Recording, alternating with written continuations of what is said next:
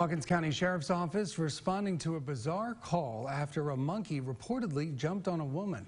According to the Sheriff's Office, this happened at a home along Nicky Circle in Church Hill last week on Thursday.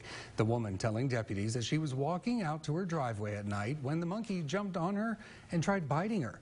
Afterwards, she told deputies the monkey belongs to her next-door neighbor, but deputies say that they were unable to contact the monkey's owner. Meanwhile, another neighbor told deputies that she had a, quote, conflict with the monkey.